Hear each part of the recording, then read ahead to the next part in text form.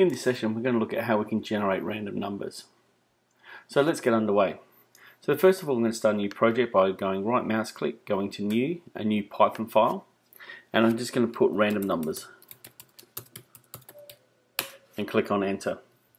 Now once I've entered in here, I want to first of all import the random number. So I'm going to go up and go import and then random and press enter. Now what this would do is actually import the random function. So random numbers are generated by the computer using the CPU clock time. So it's a good idea that we use something that's completely random, and therefore it uses the milliseconds of a computer to help generate these. So by importing the module, we then have access to the different functions. So one of the first things I'm going to do is actually store a random number. So I'm just going to go random underscore number is equal to. So this is where I'm going to put the random number. Now to generate a random number, we're going to call the random function. Then we're going to call one of its methods called randint, R-A-N-D-I-N-T.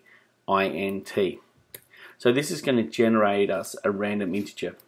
Then we have what's known as the start number. So I want to start at 1, and then I want to stop at 6. So this will give us a range of 1 to 6, and that's going to be stored in random number. Once we've stored it, then we can actually print this. So we're going to go print bracket random number. Now I'm going to right mouse click and run our random number generator, and in our output we can see the number 2. So if I hit play again, it'll run it again. We've got 5, 6 is our upper, and we should get a 1 as well, and there's our 1. So this gives us our lowest number and our largest number.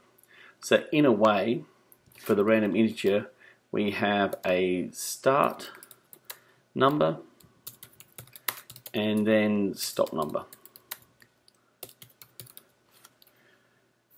So this is the easiest way to generate a random number within Python.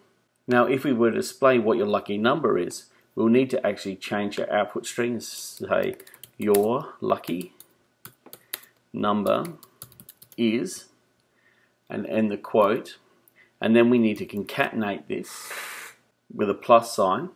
And because random number is actually an integer, and we know this by randint, integer being a whole number, we need to then convert this back to a string. So we put str for string and place the random number within that bracket.